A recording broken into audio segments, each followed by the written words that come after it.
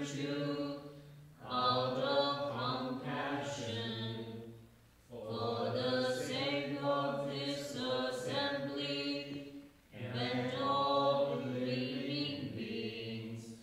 Please turn the wonderful Dharma will to teach us how to leave suffering and attend bliss and end births and deaths and quickly realize non-birth.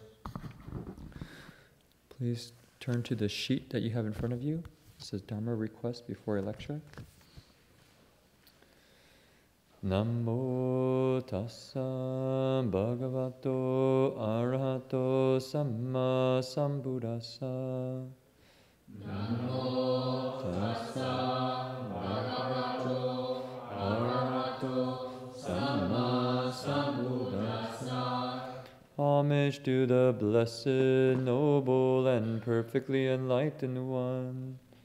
Homage to the blessed, noble, and perfectly enlightened one.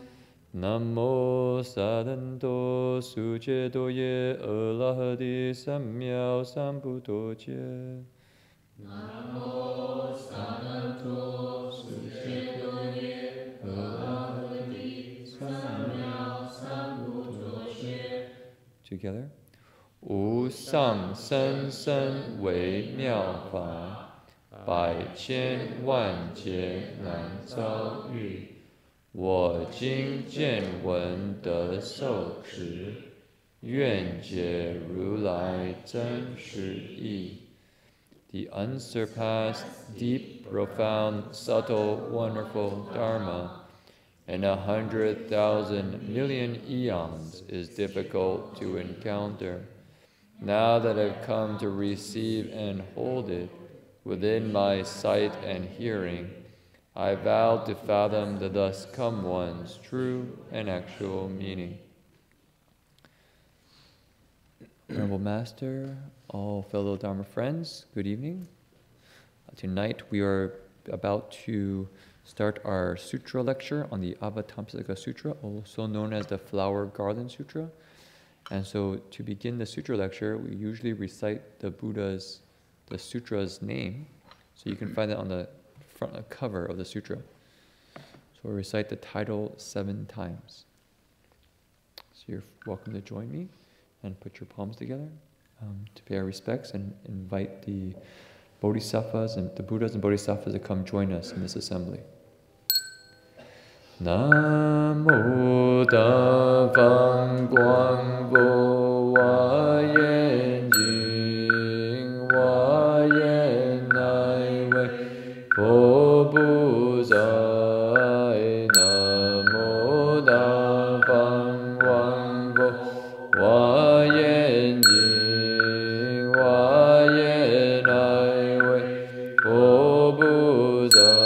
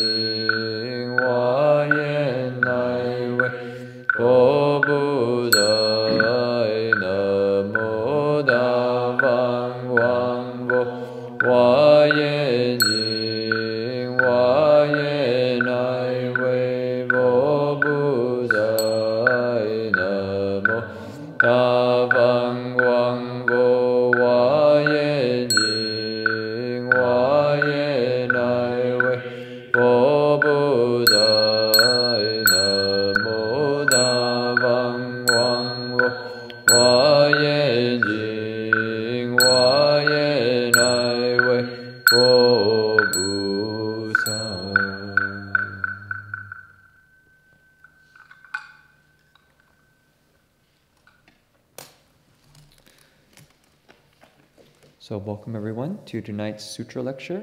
We're here in Berkeley Buddhist Monastery. Today is May 3rd, 2014, a Saturday night. And we're about to lecture the Buddha's Flower Garland Sutra of Great Expansive Teachings, also known as the Avatamsaka Sutra. So if you could open your sutra text to page 57, we will start lecturing on the fifth ground. Is the mic? Is it better if I use the other mic? I seem to be an echo. What mic are you using? This one? I think they're using this one today. It's okay?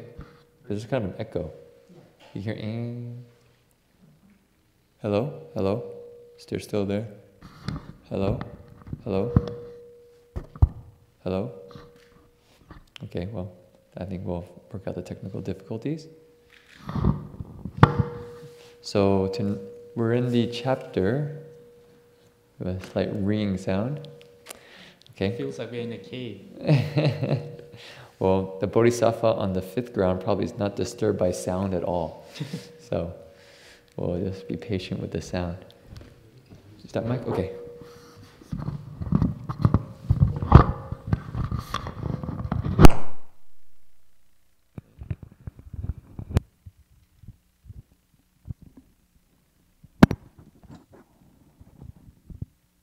No sound. Hello? Okay. This is good. Okay, so the Bodhisattva on the we're right now in the Avatamsaka Sutra. It's broken up to many sections. And so the chapter we're on today is the 10 Grounds chapter. And within the 10 Grounds chapter, we have there's basically 10 grounds of practice. And we're right now in the middle of the 10 grounds. We're on the 5th ground. And the title of this ground is called The Ground of Difficult Conquest. So one can think of this sutra, the Avatamsaka Sutra, as a guidebook, as a handbook for a bodhisattva who wants to cultivate the bodhisattva path. And so we get a chance to see how a bodhisattva practices, how he thinks, how he speaks, how he acts. And so it's a very, you could say, inspirational text.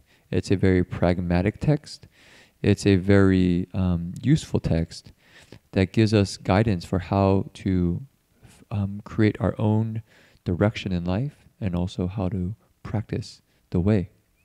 So as the last couple of lectures have gone a lot into kind of overviews and kind of detailed discussions on various points, what I thought was today we just might start immediately with the sutra text and just go from there.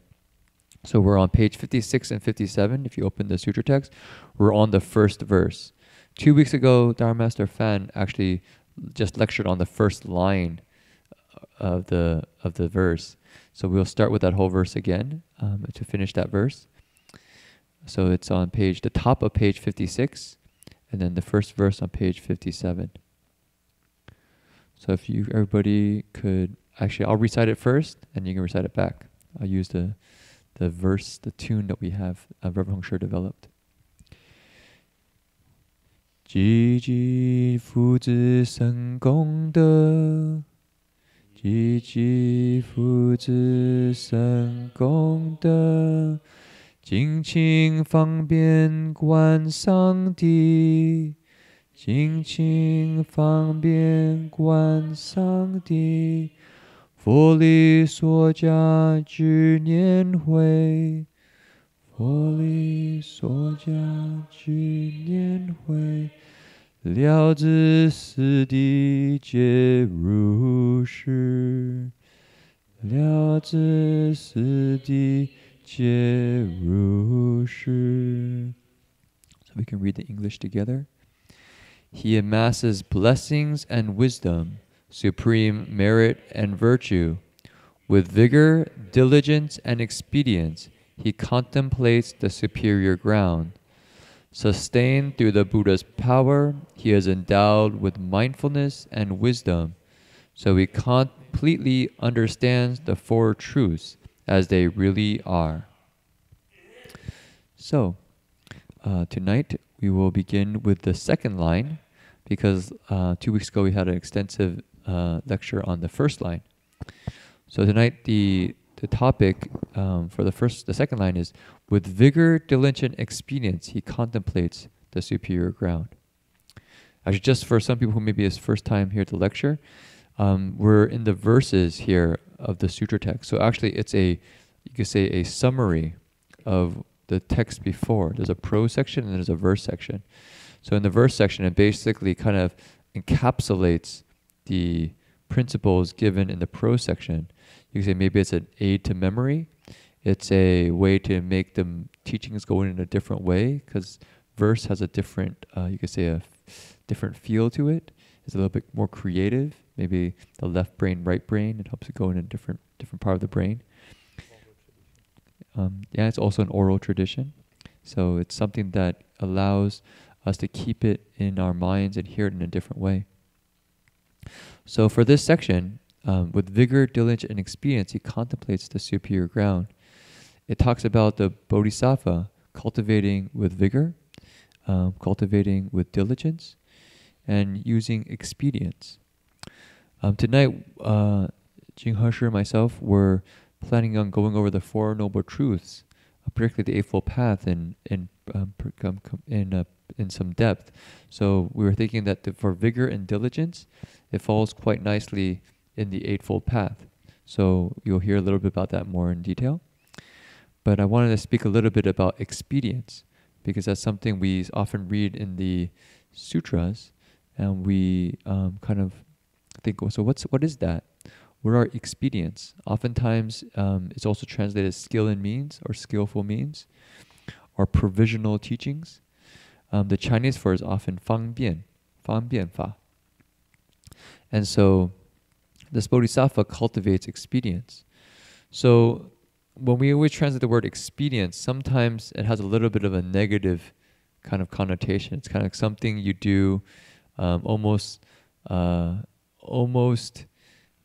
it's almost like, well, it's not really how it is, but you're just kind of giving something so that just to get kind of patch up something so that you expediently do something to get through something.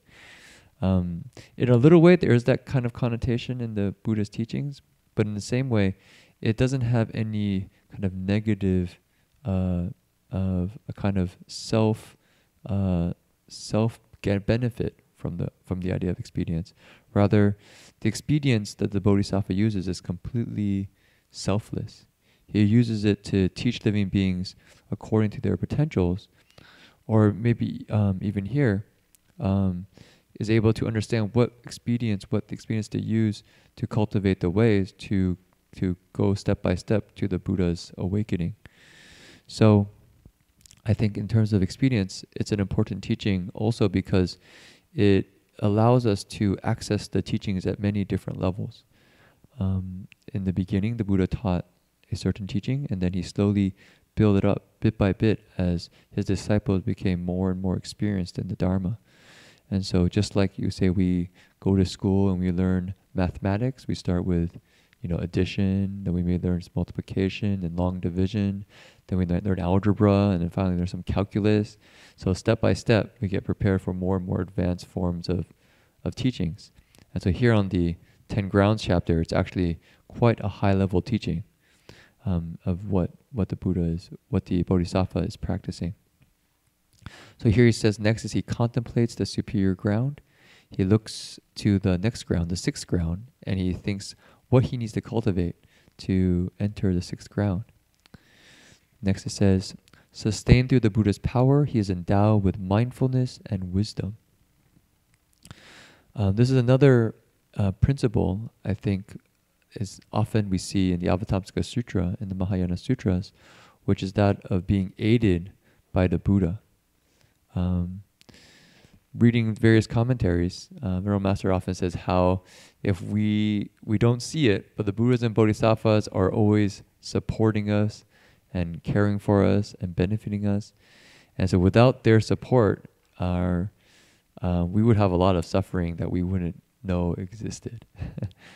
that they're kind of in the background, taking care of, trying to help us out. I think maybe one analogy I can give for this is actually a story given in the Lotus Sutra. It also connects with the idea of expedience. People know the story of the Buddha the Lotus Sutra, speaking about the story where the son runs off from his father. If people remember that story, the story goes that there was a son who wasn't a very good son. He basically, at a kind of, when he came of age, he told his father that he wanted to go and leave, and so he took his kind of his amount of the inheritance. He took some money, and he left the family, and he went off to strike out his own fortune. And in this process, he actually ended up squandering all his money and coming back, becoming poor and destitute, to the point that he forgot he even where he came from, what his background was. He was just impoverished and in a lot of suffering. And so one day he came by the house of his father, and when he saw his father's home, he saw it was a very rich man's house. Somebody who was very powerful lived there. And as he saw there at the front gate, he had a little bit of fear. He said, "Oh no! If I get caught in front of this place, they might think that I'm a thief, and they might lock me up and have me arrested." So he started kind of running away. He said, "Okay, I'm gonna leave." Well, the father of the household looked out and saw that his son, who at this time was like a beggar, impoverished, outside the front gate, and he recognized his son. He said, "Oh, that's my son." And so he told his workers, says, "Please go get that man, bring him back." Of course, his son, being already afraid of his being caught as a thief, saw these men running after him to catch him, and actually fainted because he was so scared. So he fainted and then woke up, and he was now in this household. And at this point, his father thought, okay, if I tell him that he's my son, he'll be so scared and shocked, he'll go into maybe like a state of shock. So I can't tell him that. So what he did was, okay, I'll give him a job to do. So he basically told him, he can maybe shovel manure, he can take care of the grounds. And so as year and year went by, he had him do some of the basic menial work, maybe start a little bit more of the skilled work, then we have him be managing some people, and then start taking care of the general affairs of the household. And finally, as this man became more and more responsible, he said, "Oh, you can take care of all the household affairs." And then finally, at the end of his life, at the very end, he said, "Actually, everything I have is yours. You're actually my son." But at that time, he was already prepared to hear that, so he could accept the Buddha's teaching at that point. So that's how, you can say, on one level, the Buddha was using expedience, but step by step, to teach us and bring us to the Bodhisattva path. At the same time, you can see the Buddha sustaining his son, in this case, through his kindness and compassion, although the son didn't even know it. For him, he was just living in this household, doing some work. But that constantly behind his employer at that time was a sense of kindness and wish for his well-being, and wanted him to grow up and truly inherit the entire household. And so that's, you could say, in the spirit of what the Buddha is doing with us. I think we also can often see it with parents, with their children. They always have this kind of constant care and concern for their kids, or for teachers with their students, always want their students to succeed. If the student doesn't open their eyes to that way of seeing things, they can just take their parents for granted, or always think their teachers are trying to give them a hard time. And since they put on those blinders, they never see the kindness, and they'll never see that they're actually sustained through the aid and power of their parents or teachers. So for us, on the Buddhist path, cultivating the Buddhist path, we definitely want to acknowledge and reflect on the kindness that of the Buddhas and the Bodhisattvas. So here, it's very clear the Buddha is actually aided by the Buddha's power, and by that, he has mindfulness and wisdom. Okay, so the next line, what we have is that he completely understands the four truths as they really are. And so today, this is actually what we were hoping to focus on, because it's a very rich topic, and we thought it was very practical, because the four truths are something we can apply in our daily lives. So, yeah. Just following about what Jin-Chuan just mentioned, I think it would be a good time to say or to ask, does anyone know whose birthday is it tomorrow? Hin is not mine. Tomorrow is the Buddha's birthday. So Jin-Chuan just said that the Buddha is always next to us, trying his best. The Buddha and the Bodhisattvas trying their best to help us improve. So for tomorrow's birthday, you can actually give the Buddha a present. And I think the Buddha would be very happy. It sounds weird, but bear with me. The Buddha would be very happy if you could give him your afflictions. Tell the Buddha, Buddha, I'm filled with anger. Please take my anger away from me. And he'll be more than happy to take it from you. So any afflictions you have, you can make a vow tomorrow. Tomorrow is one of the best ways to make a vow of practice. If you recognize an unwholesome trait in you and you want to get rid of it, you can go to the Buddha tomorrow. Especially if you go to the city of 10,000 Buddhas in Ukiah, you can join in the bathing Buddha ceremony.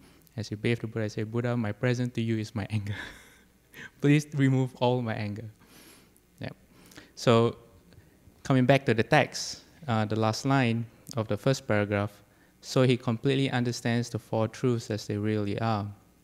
So they gave us an idea to have a theme for tonight. And we thought the theme would be the four truths, or more specifically, the Noble Eightfold Path. And why have we chosen that? The four truths is actually included in, or you could say is part of the Noble Eightfold Path, and vice versa, because the first right view, which is the first category of the Noble Path, contains the four truths. And the fourth truth, which is the way to liberation, is actually the Eighth Noble Path. So they're both intertwined. And there's another way also to see this. You often hear of the Buddha's teachings as being classified into three categories. Precepts, which is sila or moral conduct, samadhi, which is concentration, and then wisdom.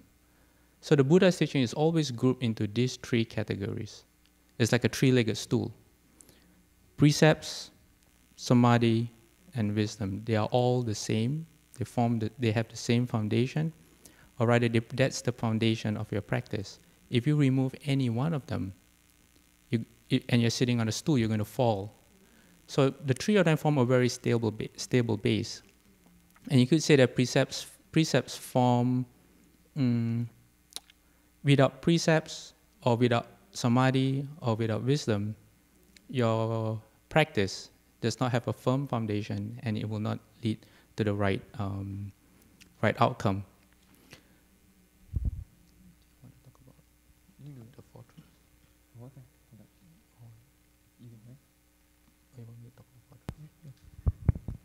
This is the result of lack of preparation. My apologies.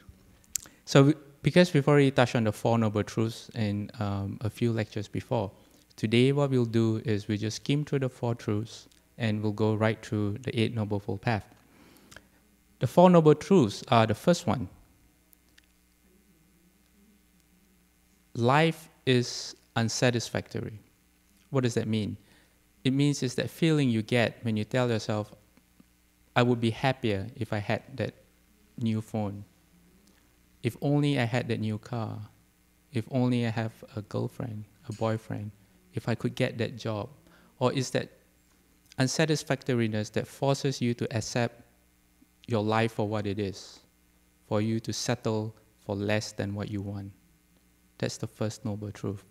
The second noble truth tells you, where does that stress, that itch, that unsatisfactory in life, where does that come from? So the second noble truth tells you that it comes from desire, attachment.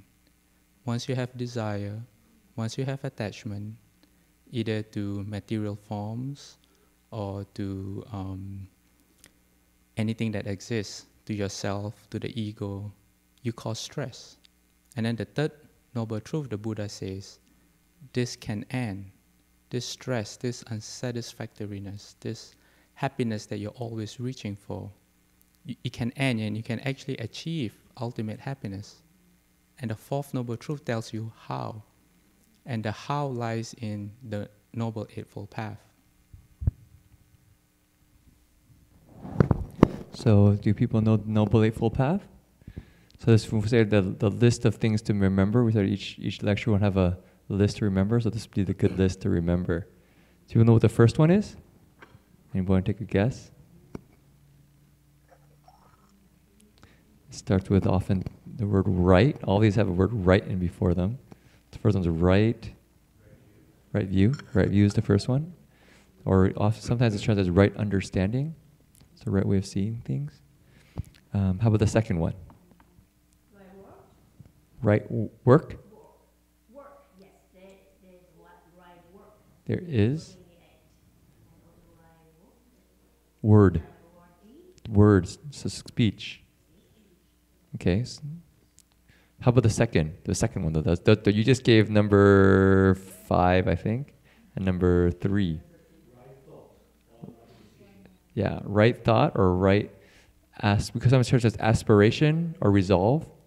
Your intent is correct, is right. Okay, the third one. Yes, that's right. Number 4, you can say maybe right work, right action. Right action, the things you do is correct. And then the next one?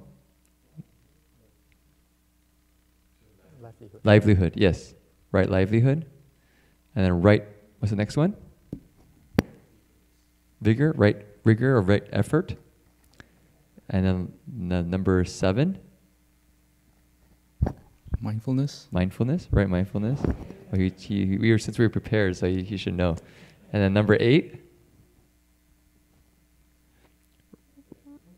Right concentration, yes. So right concentration. So if you look at the list, you have, it's very interesting, but the Eightfold Path actually starts with the idea of wisdom first. So right view and right aspiration fall under wisdom. It's a way of seeing things. While right speech, right action, right livelihood, and right effort are actually all under the category precepts, what you do, your conduct. And then finally, right mindfulness and right concentration deal with samadhi, concentration. So those are what Jin-He just mentioned, the 3 legs of the stool, precept, samadhi, and wisdom, or prajna. But actually it's a very interesting connection because the idea is that you first start with the right way of seeing things, but actually the whole loop goes back on itself. So for instance, after you develop right mindfulness, right concentration, it allows you to actually develop truly a right view and true right aspiration. And what do I mean by that? In the beginning, you have the right view and right aspiration based on your maybe study of the Dharma. For instance, we learn about the Buddha's teachings and we read it and we go, oh, that makes sense. And so we base our life on these teachings and we try to practice in this way. But at a certain point, we actually see it for ourselves. So they say the true right view and true right aspiration is actually, for instance, realizing the Four Noble Truths. So once you see that, you actually have an awakening. So this Eightfold Path is very interesting because it kind of folds onto itself. People always say that the 3 non-outful practices of precept, samadhi, and wisdom all kind of are like an upward going spiral. Just like greed, hatred, and delusion are a downward circling spiral. If you have precept, samadhi, and wisdom, as you cultivate each one, they build on each other to help you go up. And so here, the Noble Eightfold Path kind of shows us very concretely how this works. So today we wanted just to go over these factors. You want to say that? Okay. Yeah. So if anyone has ever studied Buddhism before, the first thing that you will learn are the Noble Four Truths. And then the second thing you will learn will be the Eight Noble Fold Path.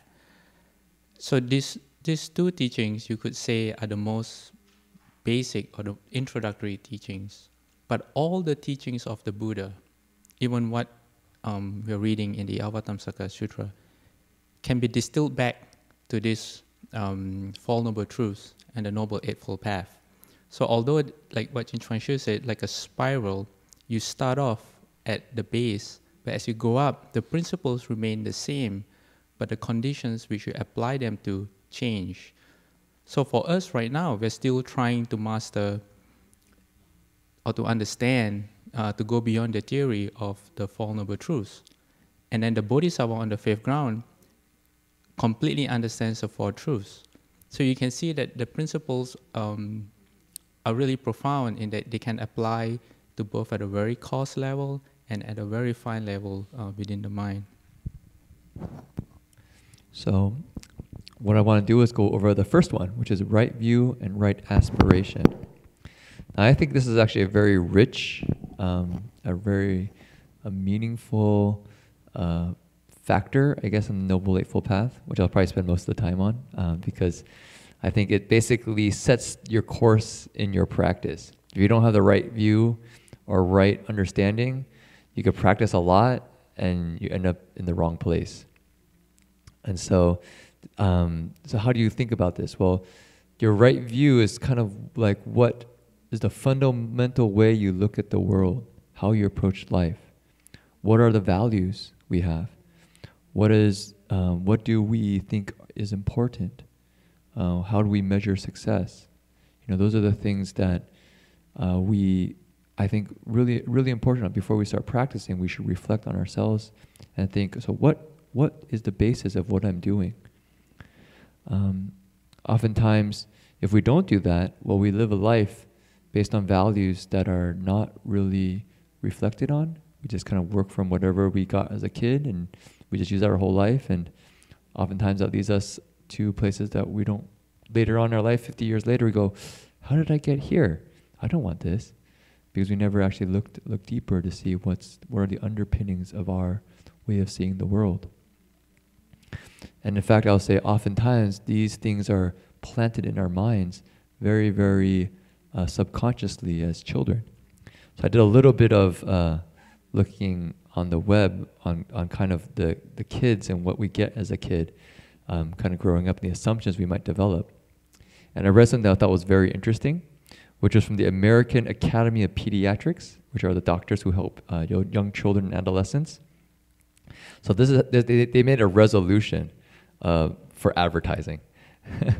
And basically, this is what they said. They said, research has shown that young children, younger than 8 years, are cognitively and psychologically defenseless against advertising. They do not understand the notion of intent to sell and frequently accept advertising claims at face value. In fact, in the late 1970s, the Federal Trade Commission held hearings reviewing the existing research and came to the conclusion that it was unfair and deceptive to advertise to children younger than 6 years old. What kept the FTC from banning such ads was that it was thought to be impractical to implement such a ban. However, some Western countries have done exactly that. Sweden and Norway forbid all advertising directed at children younger than 12 years. Greece bans toys advertising until after 10 p.m. And Denmark and Belgium severely restrict advertising aimed at children. And they have a number of resolutions that they made. They say pediatricians should be familiar with the methods of advertisers used to target children and adolescents. And they says they shouldn't buy magazines and put them out in their waiting rooms that have these advertisements in them. And they should educate kids on the way that the media, they should teach media literacy to the kids so that they know what they're seeing. So it's an interesting, it's a resolution made in 2006, which they had a reaffirmation of it in 2010. And I don't know if it's became an actual, my guess is it's probably not. I haven't watched TV for quite a while, so I don't know if it's, kids still have this kind of ads targeted at them when they're kids, but my guess is probably. When I was 8 years old, I would always pester my mom to buy cereal because of the free toy inside. And I would eat until I get the toy, or sometimes I couldn't wait. I would just pour out all the cereal, get the toy, play with it, and realize that I was actually cheated. Because what was on the box, what the box promised, or my perception of what the toy was not delivered by the toy. And I must say that 20 years later, I still believe. I never learned. So yeah, these things get planted in the mind very subconscious. It's kind of funny because I actually had the same story I was going to give about that, but I remember that was a peanut butter Captain Crunch. And I forced my mom, who's actually here, to buy that cereal to me, and I was very disappointed how bad it tasted. So I had that feeling of being cheated. I was like, oh gosh, this cereal tastes awful. And then I had to eat it because I forced my mom to get it. So I couldn't fess up to it being bad cereal. So I think it's really important to look at it because we get a lot of basically kind of seeds that get planted in our minds as young children. And one of it is advertising. And what does advertising teach us? Well, if you look at it, it teaches us that happiness comes from material objects.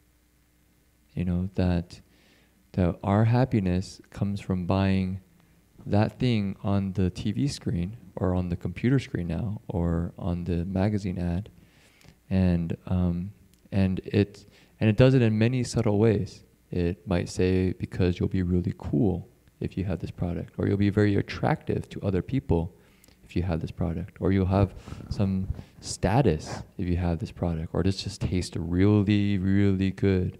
You should just treat yourself to something that's very, very, very good. Or maybe they even, now it's very interesting, they even say it's healthy for you. I was quite shocked when I went to, which was when I was a layman in 2006, I think, still. I was a layman still. And I remember going to the local shopping store and seeing a potato chips being advertised as healthy.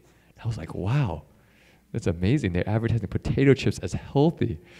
And I thought, and that made me even more disturbed because I thought, well, that means if they're actually advertising that means some people might actually believe that, which to me was even more disturbing. It's like, so people actually are eating it thinking that it'll be healthy for you. Okay. So at a very young age, we were basically taught these values. And we got it not just from TV, we get it from our parents, we get it from our friends. So what can we do about that? Well, in Buddhism, there are some, we say, quote unquote, right views, or views that help us out in terms of addressing the kind of mistaken views that society tries to put in our minds. And I think that maybe you can say the antidote for this view of thinking that material success comes from external things is actually what Jin-He just talked about, which is the first two noble truths, which is the noble truth of dukkha, or things being unsatisfactory, and that this sense of unsatisfactoriness comes from desire, comes from craving. Sometimes also we think of it as this comes from the sense of lacking, like I don't have enough, and I need to have something to fill that feeling of a lack. And so if we understand that, then when we see this advertising, we see that actually it's leading us to more suffering. Every ad is planting seeds in our minds that it's basically saying we don't have enough and we need this to fill that gap.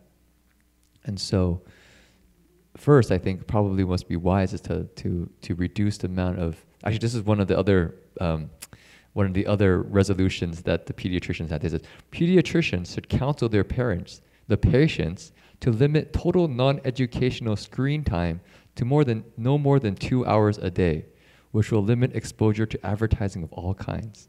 So very official sounding, but basically reducing the amount of ads that we see, so reducing the amount of seeds of wrong views that we can plant in our mind, but then having more exposure to the Dharma and listening to, say, sutra lectures, contemplating the noble truths to see how they apply in our lives. So we actually can connect the dots.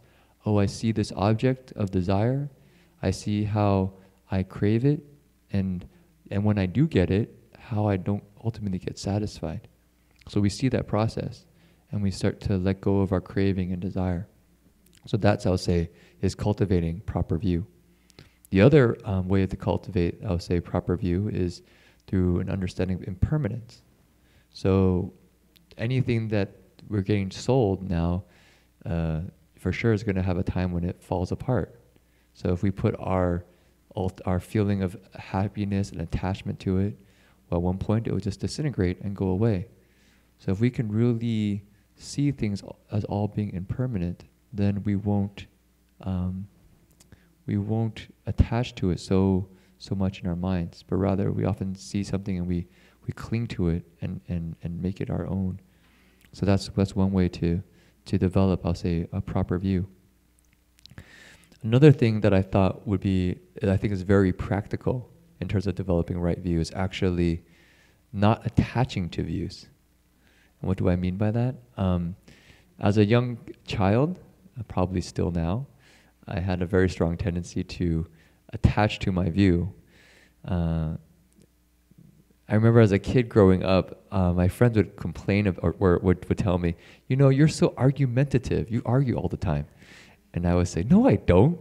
And they say, see, you're arguing. I said, that's not fair. What could I say to that? I remember being that kid and my friends would say that to me. And now if I really reflect on it, I think probably a better response would be something like, oh, yeah, I think I'm kind of argumentative. I definitely should improve that in that problem. Thanks for reminding me. And that would be a much more skillful response, a much more dharmic response. I'll say not a fighting response, not an argumentative response. But of course, when I was a kid, maybe 12, 13, 14 years old, that thought never crossed my mind. I thought it was a very unfair thing my friends would say about me. But now I think after starting to learn the Dharma and cultivate the way, I'm very mindful that whenever I have this thought in my mind, I'm right, you're wrong. To me, they go, wait a moment, something's not right here. Why am I having this thought that I'm right? Why am I attaching to my view about things? And so I think that's actually another very helpful teaching that will help us go a long way in life, is to not attach to this sense of rightness, this sense of a self that has to be right. There's for sure principles in life, that's dharmic principles, like we were talking about right view here, but actually attaching to a view and then using it to, say, oppress other people or argue over other people is not right, is not skillful. And so for us, I really find that by realizing and really reflecting on this principle of not self, it actually really helps us to let go of our views, because there's nothing to protect. What am I trying to protect here? I'm trying to protect this quote unquote Jin-Chuan, which is just a name, this body. Am I trying to protect this body, trying to protect it in the world? What is it that I'm doing? So if I can, as much as possible, let go of that and see it as just a conditions coming together, and at some point it'll go away, then I will have a lot more freedom to interact with the people around me, a lot more happiness and peacefulness interacting with the people around me. So I think that's another really useful way to counteract, you could say, mistaken views. Okay, so I thought of maybe just one more, which is the idea of life's not fair. I remember also as a kid, so a lot of things I mentioned, there's a lot of things that are planted as a kid. I see my friends maybe doing something that I can't do, and I go to my mom and go, why can't I do that? Why can't I go out and, go and buy this video game or play this, probably go to movies or hang out with friends at a certain time, I'd rather have to be at home and practice my piano or do homework or something. I said, that's not fair. And my mom would respond, life's not fair. And I would say, okay. I couldn't really respond to that. And so, however, in Buddhism, actually life is very fair. And that is actually the law of karma. The law of karma is actually in the Theravada tradition. They have a chant. It's maybe not daily, but they recite on a regular basis called the 10 Dharmas of Reflection for monastics. And one of it goes, I am the owner of my karma, heir to my karma, born of my karma, related to my karma, abides supported by my karma. Whatever karma I shall do, for good or for ill, of that I will be the heir. So, when you think about it, in Buddhism we basically say how we are as people, our surroundings, our environment, they're all coming from the karmic actions we've taken in the past, which are the intentional actions done by our thoughts, our speech, and our actions. And so that's Those are the fruits of what we encounter is the fruits of what we've done in the past, the results of what we've done in the past. And now what I'm doing is planting the seeds for the future. So can we really prove karma, you can say? Can we really see it in our daily lives? On the scale of you could say, past lives, current life, future lives, in a way I could say, at least I don't have that vision, I can't see it. But on a more, you could say, this lifetime experience, I would say, I often can see it happening. I can see how the thoughts in my mind frame how I see the world. I can see the thoughts that I do create the environments or the friends that I make. And so I would say if you really were to reflect on your life and use the principles of karma, you really see how we really have a lot of power to create our environments. And even if we can't prove it 100%, I also think it's a very pragmatic operating paradigm. To say, okay, so if I take it as a hypothesis that karma is what's operating behind things as it happens, because I don't know if anybody has any other better theory. The other theory is that society gives us is everything's just random chance. Just things just kind of happen spontaneously, which isn't too satisfying. Just makes things kind of random. So if we say, okay, so karma is actually happening, well, then when I look at what's happening to me, it helps me create a sense of equanimity, a sense of peacefulness. Because let's say somebody gets angry at me, well, I just accept it. It's something that I know that in the past I planted some cause. Maybe I don't have the wisdom to see it now. I can't see the causes that I planted that problem, that affliction in the other person that caused the ill will towards me now. But if I had that wisdom, I would see it. And so what that allows for is this kind of evenness of mind. All the things I meet in society, all the things I go through a life, I don't react to it. I just can accept it for how it happens. And then respond with wisdom. Rather than react with emotion, I respond with wisdom. And so I think that's another really valuable, so this is another quote-unquote right view in Buddhism, which is you can say a faith or confidence in the law of karma. Because this gives you a really solid foundation for your spiritual practice. If you don't have that, you can say, I can just give you another example. If you don't have that faith in karma, in a way, when you cultivate the spiritual path, what you can do is actually look for shortcuts.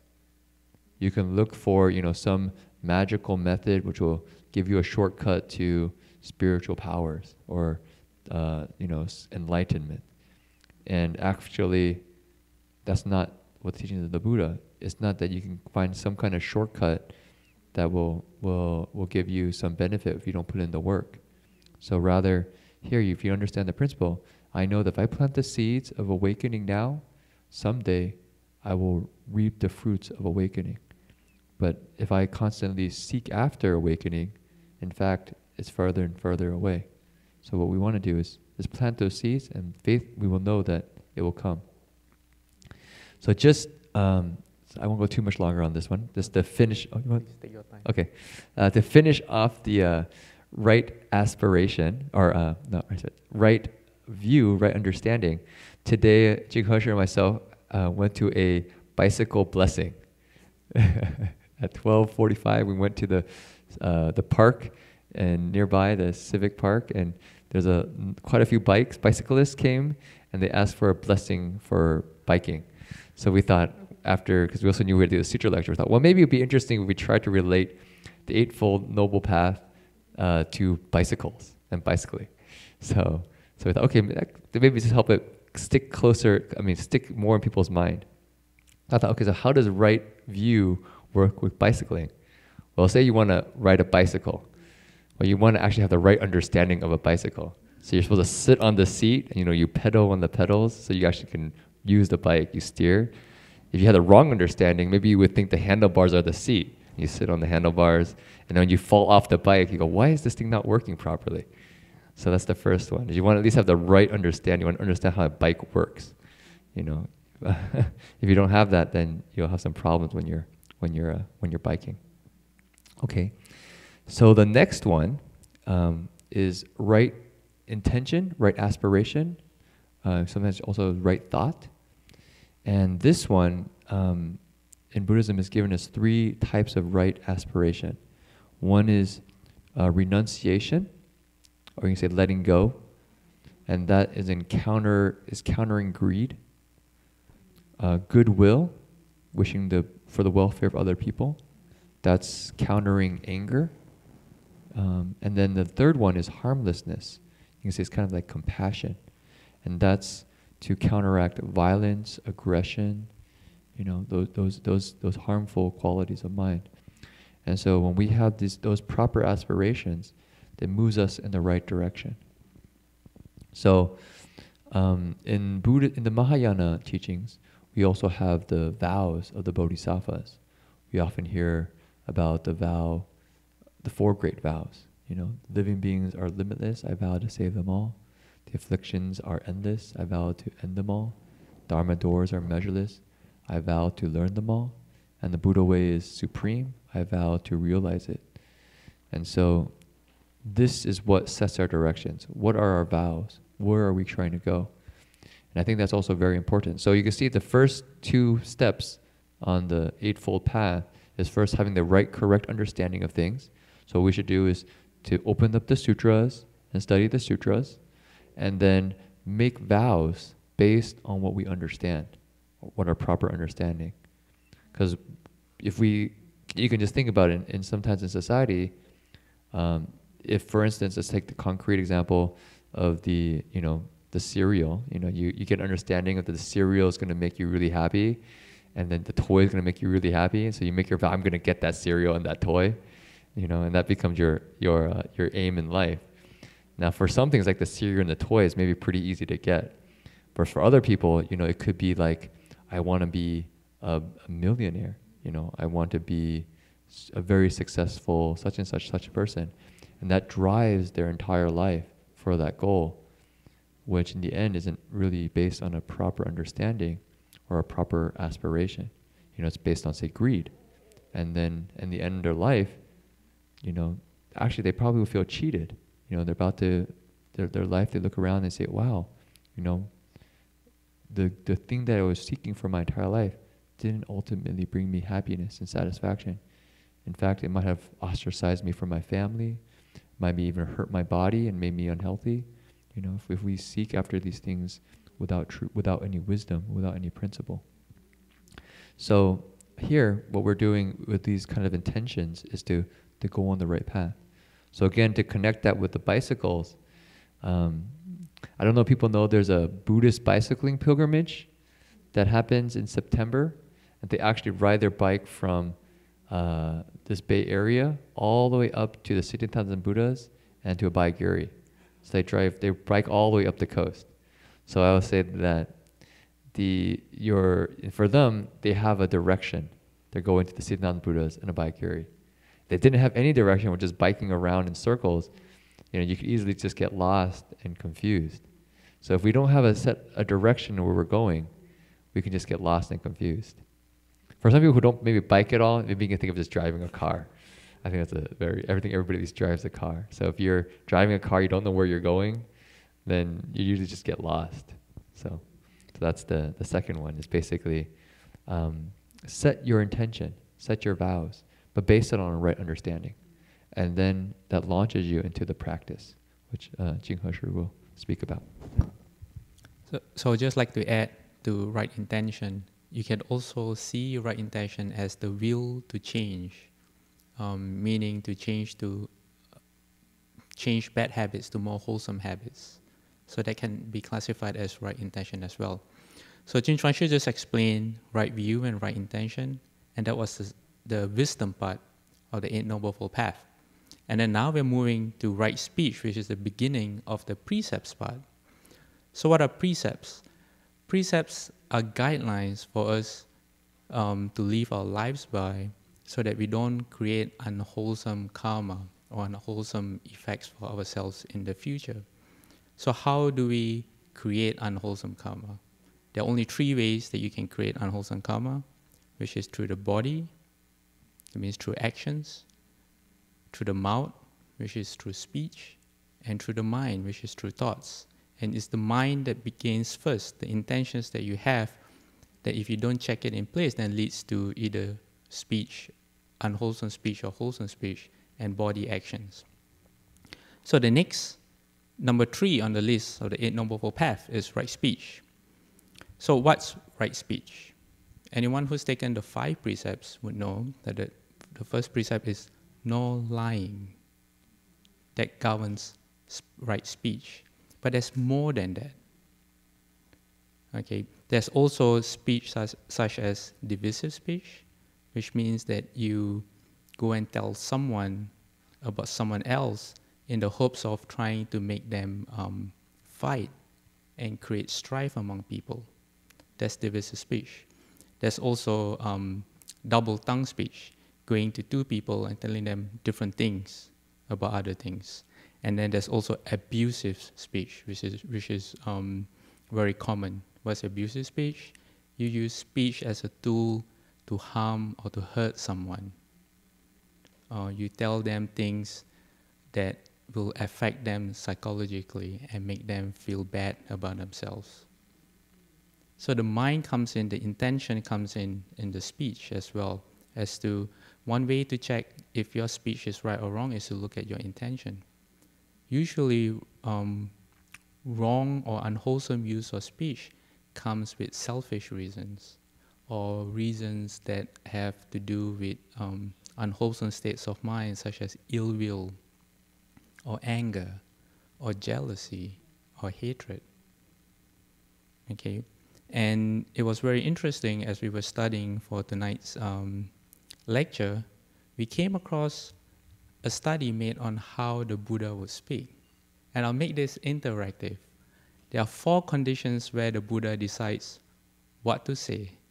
And I'll give you the 4 conditions, and there's a mixture of the 4 conditions, and then you tell me what the Buddha would do under these conditions of speech, okay? So the first one is unfactual. If the subject is not real, is unfactual, is not true, is not beneficial, and it's something people don't like to hear. What would the Buddha do? He won't say anything. So you can see I'm starting off slow, I'm starting off easy, so it's very easy. It's not true, it's not factual, it's not beneficial, and it's not something people want to hear. So the Buddha will not say anything. Okay. So the second case is, it's not factual, it's not true, it's not beneficial, but it's something people like to hear. What would the Buddha do? No? I see shaking of heads. Yes, the Buddha would not say anything. He would keep quiet. Why? Because it's not true. Say something like that, you'll be lying. Third one is true. Okay. But I mean, I guess the last one is people like to hear it though. So that might be sometimes people do that in terms of flattery. So that'd be like flattery. I mean, just put a word to that. That's like flattery. You know, you're trying to get something. Maybe it's not true. It's not beneficial. You're actually hurting. Sometimes maybe even advertising might do that. So, so anyways, so the Buddha doesn't do that. Okay, so the third one, true. Okay, it's true, but it's not beneficial, but it's something people like to hear. What would the Buddha do?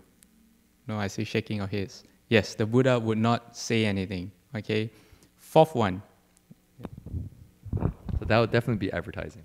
So it's something, even if it's true, but it's not beneficial, for instance, it inspires greed, that would not be skillful. So the Buddha wouldn't say that. Not all advertising. Yes. Okay, the fourth one. Factual, okay, it's true, it's not beneficial, and people don't like to hear. Okay, that's easy, right? It's not true, it's not factual, people don't like to hear. Okay, so the Buddha doesn't say anything.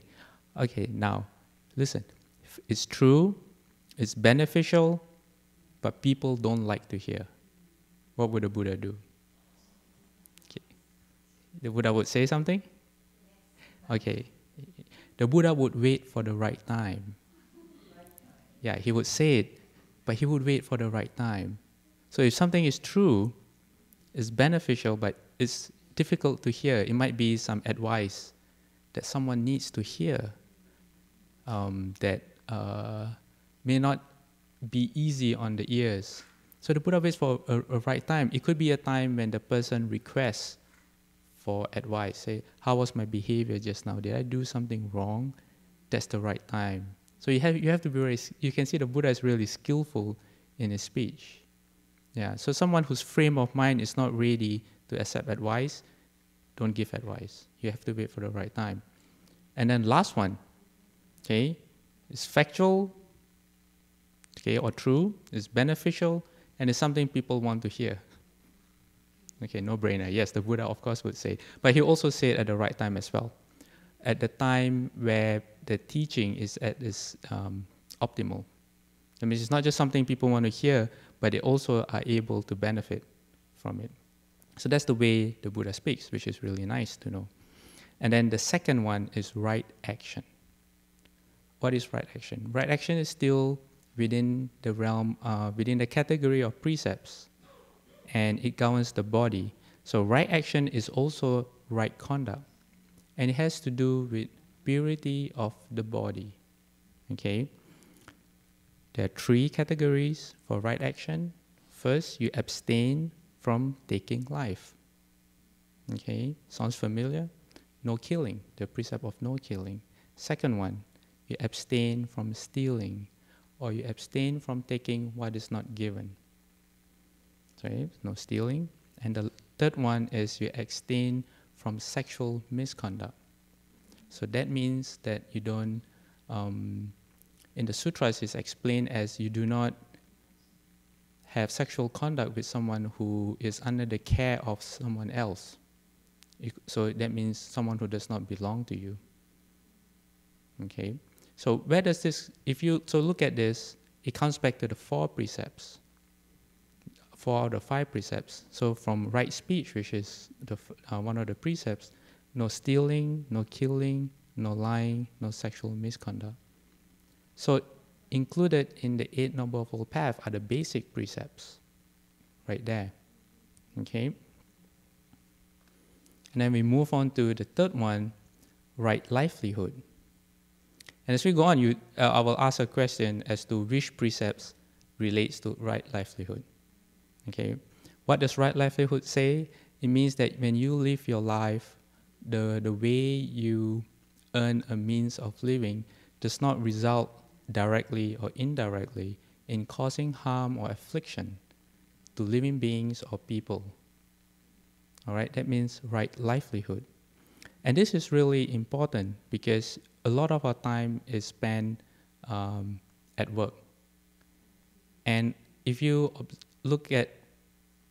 do a further analysis of the Noble Eightfold Path, someone who follows this properly will have a very peaceful life.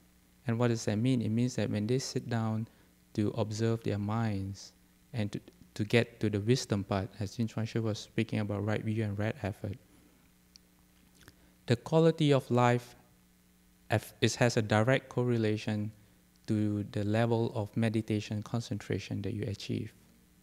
And it's not the other way around.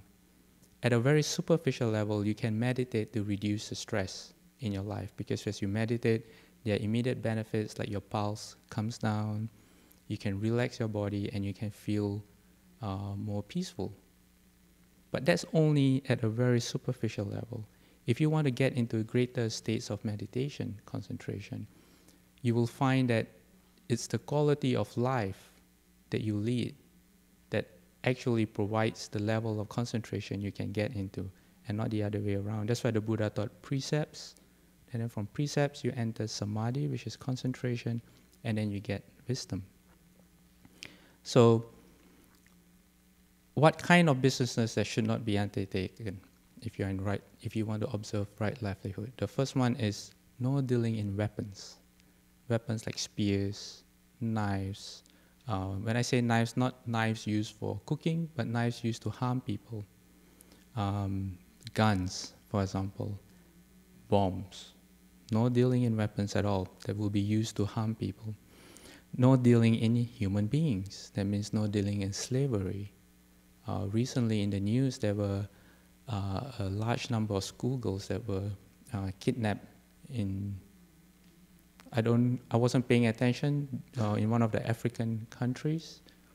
So no dealing in slavery. Why? Because that brings a lot of affliction to the people. You bring harm to a lot of people.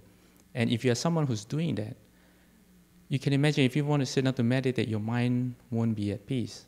So not just you're harming people, but you're also harming your own yourself, your own efforts at cultivation. I just thought of something when you said the weapons, is that if we want to see one of these stories, I remember going to visit the Winchester Mystery House. I don't know if you've ever been there, but there's a Winchester, a very popular gun maker in America, and made a fortune selling guns. And so I think when he passed away, he left a fortune for his wife, but his wife went crazy. I think she probably saw ghosts or something and all the things. And so her house, she basically built this huge mansion with stairwells that lead to just like a drop-off, or just to a door that just opens to another wall or to a cliff they fall off of. The whole house is built like that, and it's become a tourist attraction. I remember going there as a kid, and we told each other ghost stories right before going, so to scare each other. But I mean, I don't know about cause and effect exactly, but it's an interesting thing to look at. Is if one has a not a wholesome livelihood, you can actually create, unsettledness in the mind when it's most extreme. Not dealing in human beings, also not dealing in prostitution, for example, that's in the list. The third one is not dealing in meat or meat products, because that brings a lot of suffering to animals. So no dealing in animal products. Number 4, no dealing in intoxicants. Why? Because if you deal in intoxicants, you're helping people destroy a lot of lives. A lot of families break up because one or more members of the family are addicted either to alcohol or to drugs. And if you deal in intoxicants, you basically, or if you're a drug dealer, you're just furthering a lot of suffering and anguish for families. So this prohibits, like livelihood tells you, if you are involved in that, you should try to get out. And then the last one is no dealing in poison, and that's like weapons, poison that's intended to kill. So can anyone see any where this lies in terms of precepts? And this is very, very interesting. Okay, for anyone who's ever taken the Bodhisattva precepts, this is part of the Bodhisattva precepts. So the Bodhisattva precepts have a few precepts that govern right livelihood. They tell you these are certain things that you should not deal in. So isn't it interesting that the Noble Eightfold Path, which is always seen as a Theravada teaching, contains part of the Bodhisattva precepts? Right? Okay. See which ones those are? What? So for instance, the Bodhisattva precepts say you should not deal in intoxicants. In fact, that makes it a major precept. It's actually, quote unquote, worse to be a Bodhisattva precept to take intoxicants yourself is actually not as bad as dealing in intoxicants. Because as a Bodhisattva, you're out to benefit other people. So a major precept is actually not dealing in intoxicants, while a minor precept is taking intoxicants. So the mindset of a Bodhisattva is basically you're out to benefit other people. So how could you cause them to be confused? How can you cause harm on them? And so if I would really look at it, actually the livelihood is actually very important, and it's very difficult, I think, for a lot of modern young people these days. I know young people often come into the monastery and actually think, what is right livelihood given modern society? Because oftentimes there's a lot of indirect consequences to our actions. We basically, now the supply chain for all these goods that we're creating and all the things that we're doing are so divorced from the actual product we have in front of us that you don't know how you're contributing to human suffering in the world by what we're doing on a daily basis, or just suffering of animals, or suffering of, or destroying of the environment. And so to look at this is actually a fairly difficult question in modern times. But still, I think an important question to ask, because as the Buddha says, it determines a great deal of your sense of who you are in life and what you're doing in life. And we create a lot of karma on a daily basis on what we do. We can spend, 8 hours a day or 40 hours a week, or probably more for most people, working at their job. And so basically, what are we doing with all that time? So if you can do something good, that'd be really helpful. Another reason for the precepts is so that your seeds of compassion can arise. You can imagine someone doing all the wrong livelihoods. You are slowly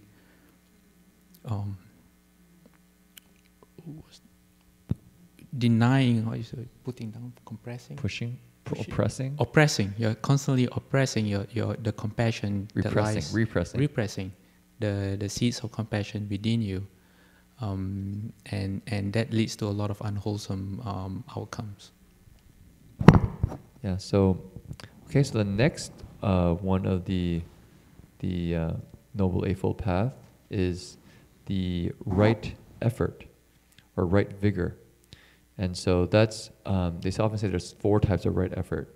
But I think in terms of it, if you just think it's 2 things, multiplied by 2 is a lot easier. So what are the 2 things? It's doing good and not doing evil. So those are the right efforts. If you can not do good, you do good and not do evil, that's how you should apply your energy. And then Buddhism actually then makes it a little bit more subtle. It takes those and breaks it down to 2 categories each. So for good that you haven't done before, you should go and do it. For instance, if you, I don't know about a good deed, although I just thought of the blessing the bikes, but I guess if you've never blessed a bike, you can go bless a bike. But if if you're not kind to your parents, usually you can go and be kind to your parents. If you are, your spouse and, you sometimes kind of forgotten to really, be patient with them for doing certain things and helping them out in a certain way, you can help them out in a certain way. So things that you haven't done, you should go and do. But the next other part of that is things that you have done, you should continue doing. So the idea is good that you have not done, you should go and do. The good that you have done, you should continue doing. So it's the idea of creating and maintaining goodness. And the same applies for bad things we've done, bad things we do. It's not to say we create bad, it's rather we say we put an end, we stop doing evil things that we're doing, or we don't do evil things that we can see we can do. If we can say we can steal something, we don't go and steal it. We don't try to create any more evil or harm. Or if we're, somebody who deals in intoxicants, then we don't continue to do it. So if I deal in drugs, then I actually stop doing that. So that's to put an end to the evil that I'm already doing. So basically, that's right effort, and it takes some. Yeah. Rabbi Master said, if it's a good thing that benefits other people, no matter how small, you should do it. So that's the 2 of the other times 2. And also on the same as the evil. If you do evil, no matter how small, you shouldn't do it. And they say because the evil, bit by bit, that's how you accumulate a mountain. But actually, he also said something that's really simple. Say if it's something that you do that only benefits yourself and does not benefit other people, don't do it. Only do it if it benefits other people. Never mind whether you have self-benefit or not. So I think that's actually a very good contemplation, because if you take that as a guideline for your life, it helps you reflect on your own conduct. So you actually have to look inside and think to yourself, is this actually good, or does this lead to harm? And you look at each action you do, you can then begin to decide, okay, so this I want to follow, this I don't want to follow. So it's something I would say seems to be very general, good and not good or harmful. But if you really start using that as your guideline for your life, you'll find that you kind of have energy to go in a certain direction. You're going on the right path. In the bike analogy, you're pedaling the pedals in the right way. You're not pedaling it backwards, And sometimes you pedal it backwards, it hits the brake, right? So then you can fall off your bike. So basically, you want to make sure you're pedaling the bike in the right direction, going the right way. So that's right effort. And after right effort, we have right mindfulness. And so for mindfulness, I think the most practical way to look at it, there's many ways to look at it. For instance, the standard is saying that there's an idea of you contemplate the body, you contemplate your feelings, you contemplate your thoughts, you contemplate dharmas, phenomena. And there's a way you do that. However, I think for us, maybe a very practical way to do it is basically being aware of what's going on in our minds. Basically, if we recite the Buddha's name, or we have a meditation topic, or we watch our breath, just to keep aware of what is going on in our mind, moment to moment. What are the thoughts that are rising? What are the thoughts that are ceasing? And just be aware. That's mindfulness. It allows us to be aware of what's going on, to be aware of our surroundings.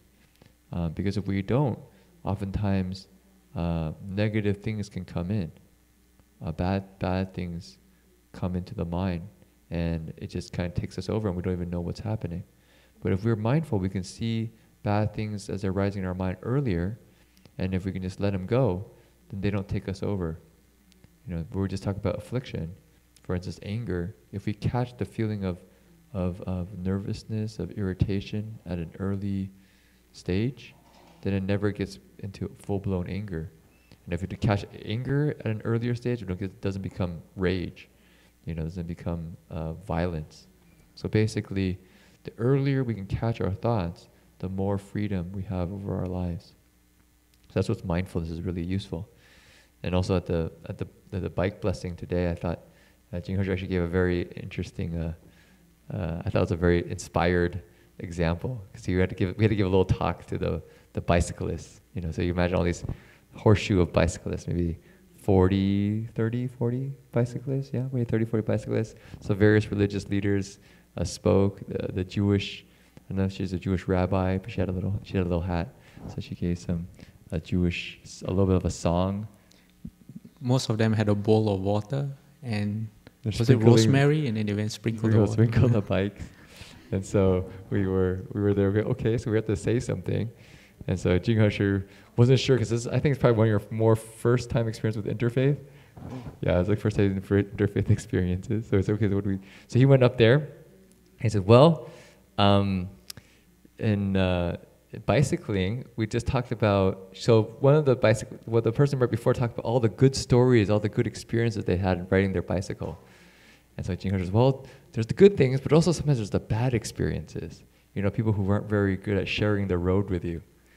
And he said, "So cars, they have bumpers, right? But bicyclists, they don't have bumpers. So what do? Well, you have to have a bumper in your mind, and that bumper is mindfulness. So with mindfulness, it protects you, because as a bicyclist, if you don't have mindfulness, you might end up in a collision." Did I say that? Pretty close. And then he connected it to, because what I was going to chant was the Metta Sutta. And that even for the people we meet, which is the Metta Sutta, which is basically contemplating this kind of sense of kindness and compassion for all beings, was basically, if we can maintain that mindfulness of loving compassion, then even if somebody is angry or mean to us on the road, we don't get afflicted.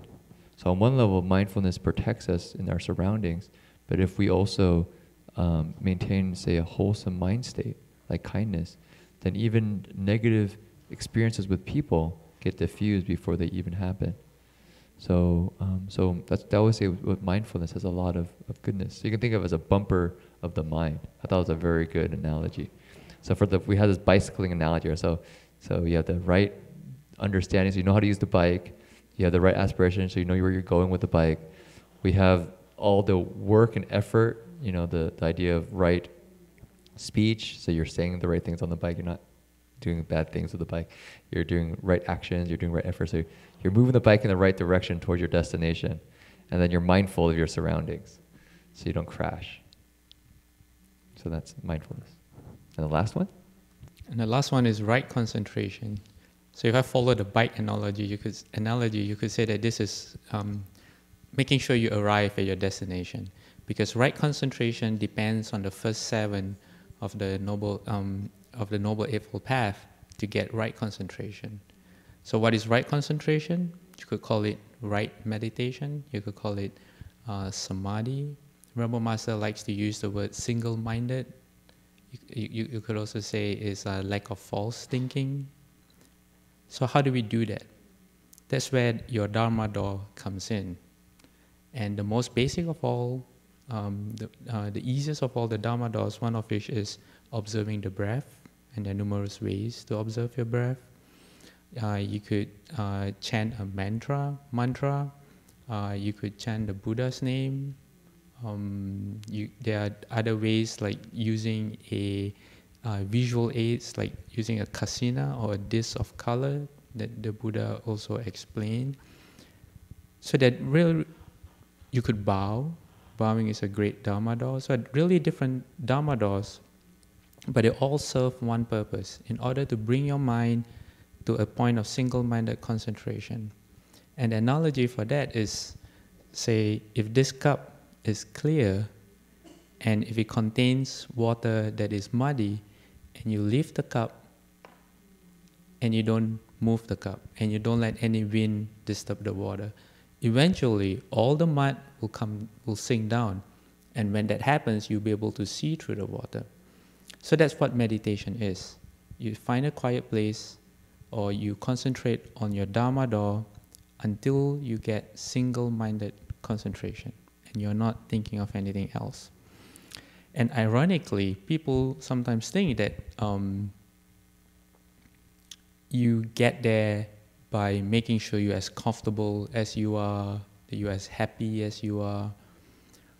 But when I look at some of the life examples of the great patriarchs, for example, the second patriarch of China, Elder Master Huike, he was the 29th patriarch from the Buddha, and then he was number 29, and in China he's considered as the second patriarch. He was ready to achieve single-minded concentration when he cut off his arm, because he was given a test. He said, he was told by Bodhidharma, he said, when the snow turns red, you will be ready. So he cut off his arm, he sprayed the blood, and he said, there, the snow is now red. But that was because at that stage of his cultivation, he had single-minded concentration. And then if you look at more recently, Elder Master Hsu Yin, or Empty Cloud, he gained enlightenment when the conditions that led to him gaining enlightenment, as he was during a retreat that he joined, a Chan retreat. But before that, he almost died. He was, for all intent and purposes, he actually drowned. And he was in the river for a day and a night before a fisherman fished him out. And his condition was so bad that he was actually, I would say, bleeding or leaking fluids from all the orifices in his body. But it is only through certain hardships like that that you get the resolve to press on no matter what happens. And I know people who say through a bowing session or through a meditation session, they're actually sick to the point that they almost faint. But they tell themselves, I'm not going to let this overcome me. I'm going to concentrate all I can. I'm not going to faint, even though I'm bowing. And I'm just going to concentrate and get through this. And because of that intense concentration, in a finger snap, sometimes they go beyond the sixth consciousness, and their inherent wisdom arises. So in your cultivation and in your practice, sometimes you encounter hardships. It could be physical, it could be mental, but those are just tools to help you in trying to hone your concentration to be stronger.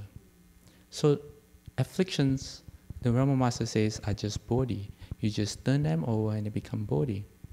So suffering and hardship, if you know how to use them, they become aids to your way. They help you instead of the normal perception of thinking that they're holding you back. So samadhi or concentration, right concentration, counteracts what is called the 5 hindrances. So for those who like taking lists, the 5 hindrances are desires for sense objects. That means things that comes to the eyes, ears, nose, tongue, body, or mind. And the analogy is, this is like taking a loan. If you're constantly chasing after sights and sounds, it's like taking a loan. That means you take a loan, and then you enjoy the money from the loan, and then what happens? You buy a new car, you buy a house, or you buy new clothes. And then you realize, hey, wait a minute, I have to pay the loan back. I just borrowed the money. It wasn't mine. And not just that, you have to pay back with interest. So the Buddha explains that when we seek after sensory desires from the eyes, if you like nice smells, if you like taste, good tasting food, if you always seek after comfort, we are creating unwholesome conditions for ourselves in the future that we have to pay back. The second one is ill will. Ill will is, you could say, thoughts of rejection. Rejecting discomfort, rejecting someone through, say, anger or jealousy, pushing people or things away from you. What does that mean? What does it feel to be consumed by ill will? It's like being sick and in pain. You cannot be happy. When you're sick and you're painful, you experience pain, happiness eludes you because you're consumed by pain. So that's what it means to be taken over by ill will. So if you see that ill will has that effect on yourself, then you say, I want to stay away from states of mind that are ill will. The third one is sloth or torpor, that is laziness, sleepiness, which sometimes you get in meditation. It's like being drunk or you're being on drugs. You're in a confused state and you don't really know what's going on, which happened to me on numerous times when I meditate. There was once I went into the meditation hall, I was doing the chant session, and I sat down, and what felt like just only 10 minutes had passed, and then the bell rang. I was like, oh, it's been an hour? I said, oh, I was in samadhi. I was in really good concentration. And then after that, the proctor came into me and said, hey, you were sleeping. Oh, really? So that's confusion. So that's torpor or sloth. It's like you're just being confused. You mistake what is not real for something real. Restlessness is another part of the hindrance. What is restlessness? You're unable to sit quietly, or your mind is unable to be calm. And what's that like? The analogy is like you're constantly being surprised by someone. Imagine you're trying to be still, someone keeps on surprising you, or you just want to relax, but someone keeps on pushing you, asking you to go sit there. And then when you're just trying to get comfortable, you have to move again. And before you can rest comfortably, you have to move again. So that's been taken over by restlessness. And if you see it from that point of view as never being able to rest, then you understand how restlessness is a hindrance. And then the last one is doubt. Doubt in the teachings, doubt in yourself, doubt in the practice. And that's like being lost. When you're lost and you say you're driving and you're lost, you don't know which road to take. Either way, you're not sure. You turn left, you come to a crossroad, you turn left, and you tell yourself, maybe I should have turned right. Maybe I should have gone straight. But you know if you have gone straight, and you still don't know where you are, you will tell yourself, maybe I should have turned left. Where am I? Maybe I should have turned right. That's doubt. Someone caught in doubt is never sure. You don't have a firm place to stand on, and your mind is always searching. So that's why doubt is also considered a hindrance. It's almost time. Okay. So with all those 8 factors of the Noble Path, you arrive where? You arrive back at the first factor of the Noble Path. You arrive back at right view. So in the bicycle analogy, you're concentrating, as in you're riding the bike in a direction, not getting distracted. So you're not trying to get the state down the Buddhas. You don't end up in, say, Sacramento. You go in the right direction. You're constantly staying on the right path. And so you arrive at right view again. But however, this time, you're understanding the right view what I just described, say the idea of suffering and not self, rather than just being an intellectual understanding, is an actual realization. So you actually, as this Bodhisattva says here, and the Avatamsaka Sutra says here, so this Bodhisattva completely understands the four truths as they really are. So the Bodhisattva here has understood the four truths as they really are. So he's taking the whole full Noble Eightfold Path from the beginning of just understanding it as a kind of more of an intellectualist understanding, but then is actually put into practice and has a deep realization of it. So then it opens up to true understanding, true views, proper views, and then a really proper aspiration of what to do with that. So this time you're not riding a bike anymore, you're riding a motorbike. Motorbike. And the road is straight, is level and equal, and everyone you meet along the way is friendly, and the weather is very nice. Yeah.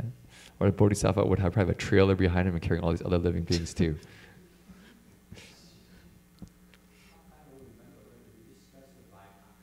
Right action. Yes. Jin-He Sure did. But you can go over it again. It was the precepts. Right action is part of the precept category of the path. So it governs the body. So you have abstaining from taking life, which is no killing.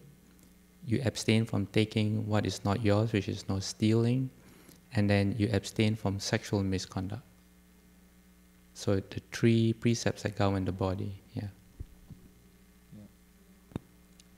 So today is the Eightfold Path. So hopefully we can all take a piece of that path and walk it. And I think probably a lot of people will be going up to 16,000 Buddhas tomorrow, because tomorrow is going to be the bathing Buddha ceremony. So we'll probably finish tonight. Hopefully we'll finish pretty much right now, so people can get some rest and drive up early in the morning. If there's any questions or things people would like to announce. Okay, so make a couple announcements. So May 4th, which is tomorrow, a Sunday, there'll be the bathing Buddha ceremony at the City of 10,000 Buddhas. I believe the 3 steps, 1 bow starts at 6:45. So for those who really want to get up early and be vigorous and bow to the City of 10,000 Buddhas from the front gate to the Buddha Hall, you can do that if you get there at 6:45. I believe the ceremonies will begin at 7:45. And so people are welcome to go out for that. Also the bowing, the 10,000 Buddhas repentance will be starting that evening with the purifying boundaries. So people who would like to participate in the repentance ceremony, it's a very, I would say, the kind of the hallmark event at the City of 10,000 Buddhas. So if you haven't had a chance to do that, it's a really a wonderful opportunity to do that. The very first few days is very tough. Your body has to kind of adjust to bowing 600 plus bows a day. But once you get into the rhythm of it, your mind and body feel really light and peaceful. The Buddha recitation ceremony here at BBM will actually be moved to May 11th because tomorrow is the Buddha's birthday. So our all-day recitation will not be happening tomorrow, it will be happening May 11th. Other than that, Reverend Heng Sure will be coming back very soon, May 13th. So next week we'll have Fan Fasher come, but the following week, Reverend Heng Sure will be back. And he'll be giving me the lecture. Okay. Did I leave anything out? No? Okay. No? So the dedication of merit is on the back of your Dharma request sheet. You'll see it's in English with musical notation.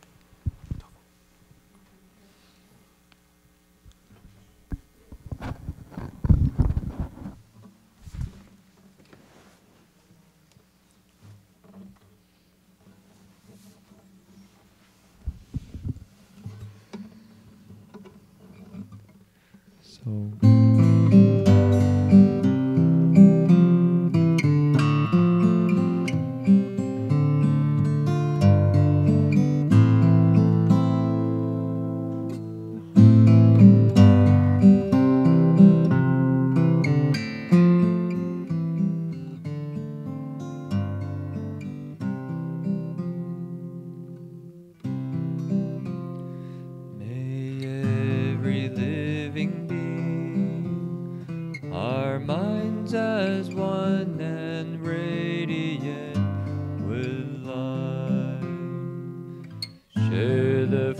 hearts of peace, with hearts of goodness, luminous and bright.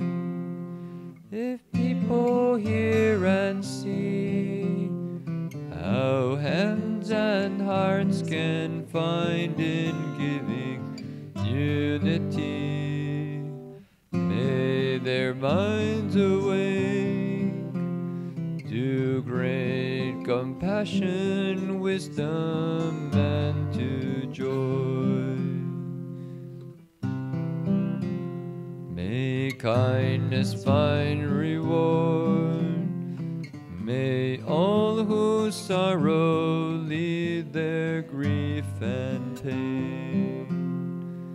May this boundless light break the darkness of their endless night. Because our hearts are one, this world of pain turns into paradise. May all become compassionate and wise. May all become compassionate and wise.